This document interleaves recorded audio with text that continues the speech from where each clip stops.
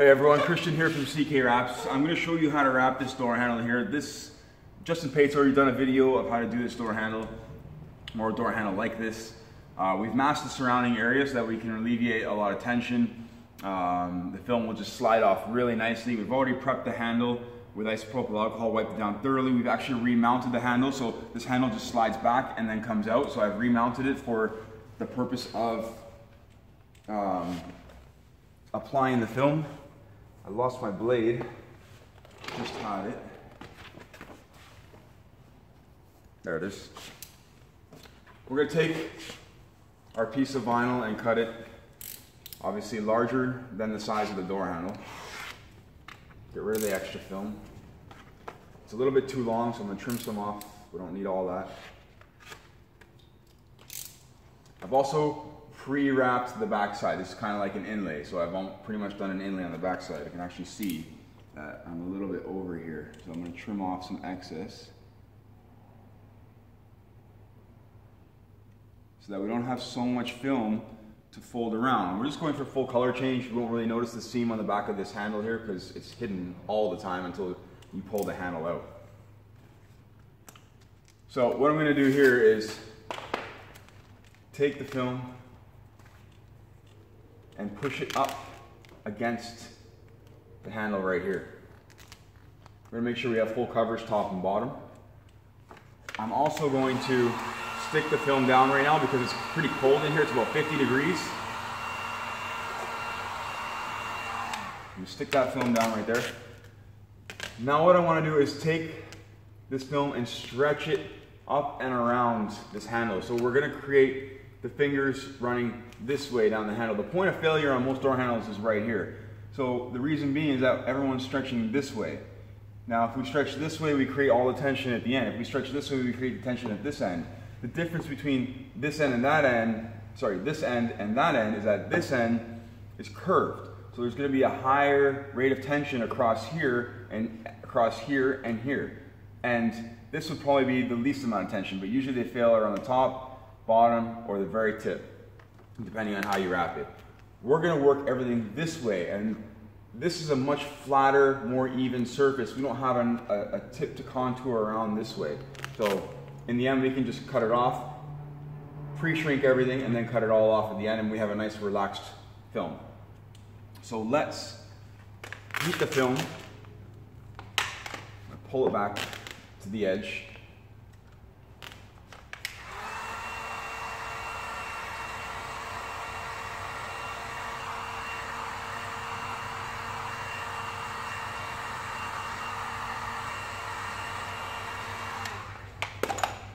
Stick my squeegee there just in case.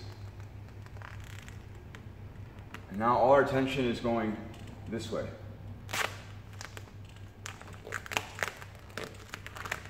And sorry, this film is Vvivid Satin Chrome Icy Blue. I believe that's the actual name of it. It's a new Premium Plus product. So we can shrink this right now, and we don't have to worry about this pulling back on the ends anymore. Now it's not going to pull back anymore. So you're saying, what are we going to do about that over there? Okay, I'm going to show you right now.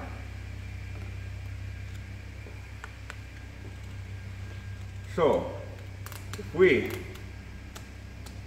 alleviate some of this tension here right now, we can shrink it down. Look at that. I just shrunk the material to the door handle. I'm going to have to finish it off a little bit to clean it up, but that material just shrunk right around there. It's pretty much the greatest thing. And I know we have next to no tension on this end. So again, I'm going to lift the bottom up. Just being careful here.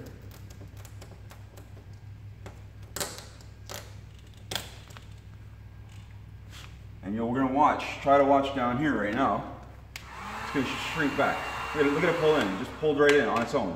So we know this material already shrunk. What's really going to pull back anymore? Nothing. There's no chance of pullback. I'll even shrink the end a bit if I have to. I'll go over it a bit.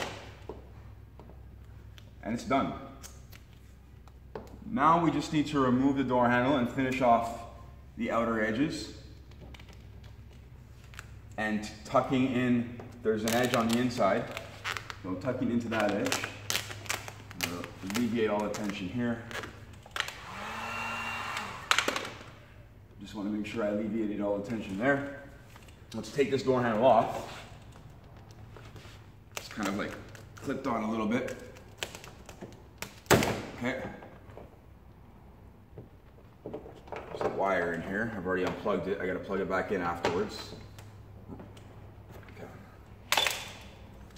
So,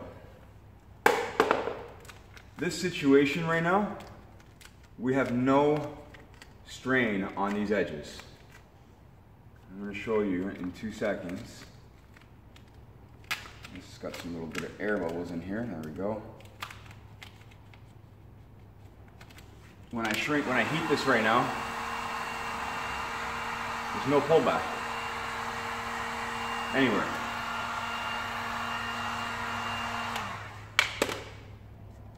This means we did it right. So, if we had gone the other way, all our tension would have been around this edge, and when we go to shrink it, you're going to get little fine wrinkles all the way around it, and you have a greater chance of failure. Now we have 0 chance of failure. So I'm going to trim off all of this excess, and I can trim it right off on the edge, on the bottom edge. There's not really any need to go and leave a ton on the inside because it's not going to fail. You can leave a ton on the inside when you think that it's going to fail. That's what we used to do. But now we have different techniques. Like I said, Justin Pay has already shown this in one of his videos. Some of you may have seen it, some of you may have not. Some of you follow him, some of you follow me. And he's great at his installs, so I highly recommend watching some of his videos. They're a little bit different than mine. So as far as I've done an inlay on the back piece already, all we really have to do is just, we're going to heat this up a bit, contour it around slightly. So I pretty much wrapped it right up to the edge. And we're not going to see the seam on the back side here. First of all, it's not going to be facing you. And second of all, it's hidden nearly all the time. When we're cutting, we're going to cut on the handle very carefully. This is not something you would knifeless. This is a freehand cut. I get installers are all about knifeless tape, but in the end, a lot of freehand cuts have to be made. So if you think that everybody is doing everything completely knifeless, that's a lie. We do have to cut on the car, just depending on where and how we cut and how carefully we cut. That's where the skill level is. So obviously nobody's trying to damage anyone's paint, but people do for lack of experience, for the most part, on how to cut the film. Okay, that's out of the way. We'll cut out this button. First, I need to push in some of this film to that inner edge there where that handle, that black part meets the handle.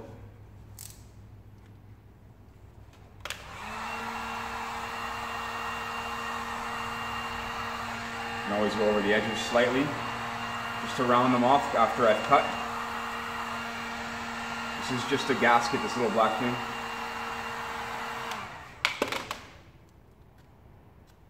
Oops.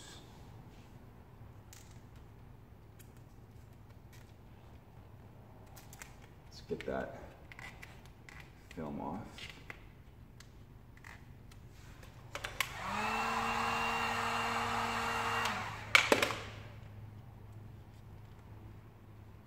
So there's an edge in there, we're going to cut on that edge, but what I want to do is I want to do some relief cuts. So I want to do a relief cut right around the edge here, because it's really high tension right there. It's going to be really high tension over here as well. Okay, let's get those relief cuts in there. Now we can just kind of fold things around, as opposed to stretching. If we stretch too much in here, it will fail. So again, doing your relief cuts is very important. We're going to run our blade right down. There's a little line there. We're going to run our blade right down that line, where that black piece meets the silver. So Sometimes it's a bit hard to see, to find it.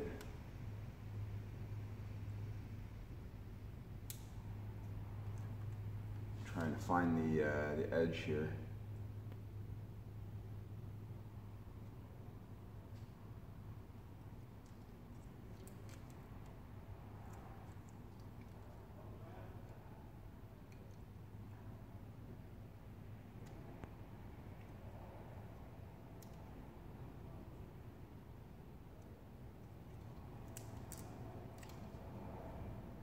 And we'll trim off this excess.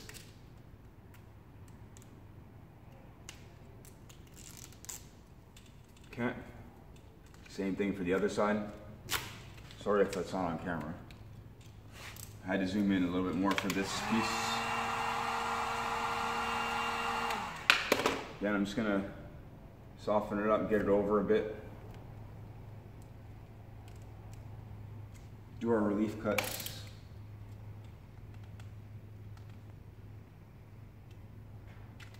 Okay, one there. Do our relief cuts closer to the bend, so that way we can just bend it right over.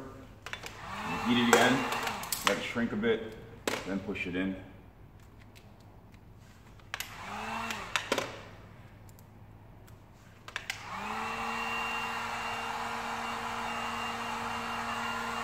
Ooh, almost dropped it.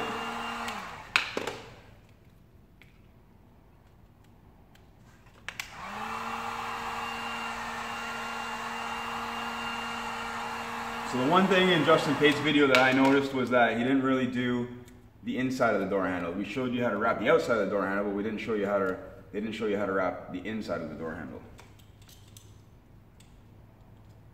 And you're gonna wanna do that because if your handle's red, it's gonna show red. So we're gonna be very careful when we're cutting here. Trying to keep your hand underneath it. Find that line, that gap, run your blade right through it. Again, I'm just pushing down and I'm looking for that line. Okay.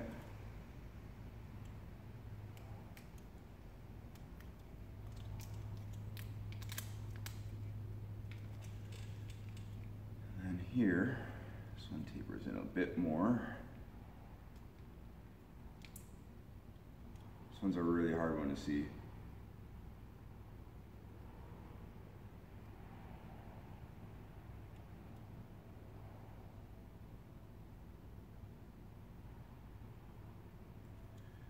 All right.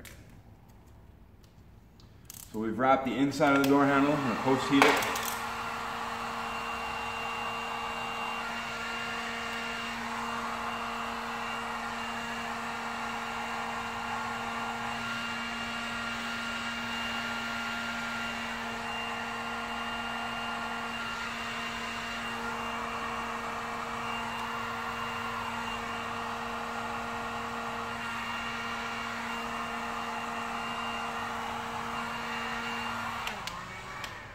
I'm going to heat this little button up, push it down. I just snapped the very tip of the blade off, so I need to do a fresh one here.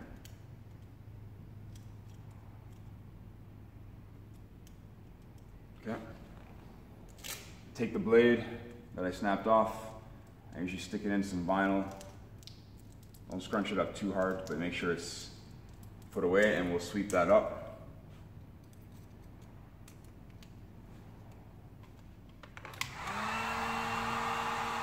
Do the button, so I'm going to heat the button up, make sure I get this nice and tight. And when I'm going to cool it, because cutting the film when it's that warm makes it a little bit too pliable and the blade usually drags. So I'm pushing the button down while I'm doing this, so we don't have to actually remove this back handle piece to make a clean finish in the end. That's usually the problem, is being able to cut this part really nicely so that it looks like it's still pretty and natural, like it's painted. If you push the button down, it's kind of a trick. It lowers it, and then you actually get the vinyl tucked in a little bit. I'm gonna go over it again with a bit of heat and push down on it again with my finger. And that is the door handle. No tension around this point of failure, which is the highest point of failure. So that's how you wrap a door handle. The back piece, you're going to do exactly the same. It's 2 pieces. It's exactly the same shape as this, except it's shorter, so it comes to about there. Just fits on the back there. And you're going to bring in the film again and then stretch it over backwards. Not too much. Just be careful of how much you do it, and make sure you do pre-shrink everything before you cut it. Anyways, this is Christian from CK Wraps. Thanks for watching. If you want to see some more videos, please subscribe. For those who are subscribing, thank you very much. There's always going to be more coming. Next weekend, we have a Mercedes S550 in Vvivid Luster Red Chrome. And then we have another install right after that in Luster Black Chrome on a Mitsubishi Eclipse. It's going to be a fun one because it's a very round car, but I'm going to show you how to do it. All right, everyone. Thank you for watching. Take care.